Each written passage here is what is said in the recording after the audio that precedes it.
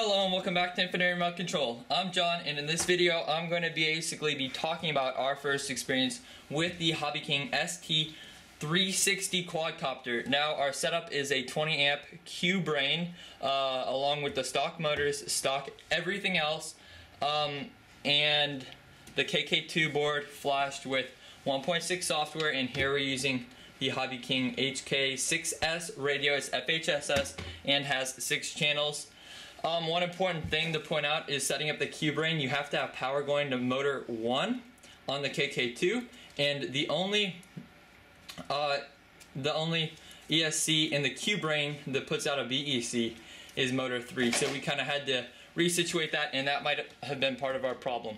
Also, when using the Turnigy 2200 mAh 3S LiPo, it actually would rub, so we built up these blocks right here so that it would sit properly. Now, to start off, the first time that we ever flew it, it kind of came up, and again, this KK2 was set for a F450. It would come out, fly like this for about 5 seconds, and then go like that, flip itself over, and it was a horrible experience.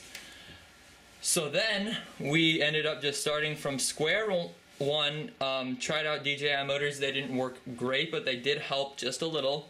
And we reset all of the gains, factory reset it, and it was actually able to come up into the air. And we adjusted the gains just a little bit and only flew manually. And we were able to get a fairly consistent flight with this quad on manual, but it would sometimes completely lose control. Then whenever you try to put it into autopilot, we finally got it so that it would level itself out properly. But the moment that you would be tilting it just a little bit too much and you got a little bit too much speed, it would flip itself over. Or whenever you got too much speed and then you tried to pull back, nope, it would flip itself over again. So we're still trying to cope with the problem. So basically, long story short, we can't get it dialed in properly. We've tried everything that we can, and we think that it boils down basically to these motors. So here are the upgrades. We have 1000 kV motors from NTM. These are fairly similar to DJI.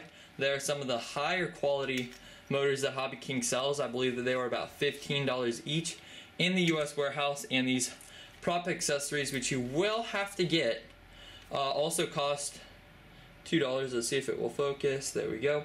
And that's just going to allow you to run a prop just basically right off of friction. Then we figured, well, let's just try with the propellers from square one. So here are some propellers from Turnigy. They are the 80-45 reverse ones. We already have the normal ones.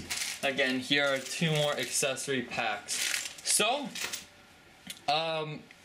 again, like I said, if you've been having some problems getting this dialed in, or if you think that, you know, the motors may be a problem, stay tuned on this channel, and the next video that you see on your screen right now will link you to the follow-up of with all these upgrades on it, and if we ever did get it flying.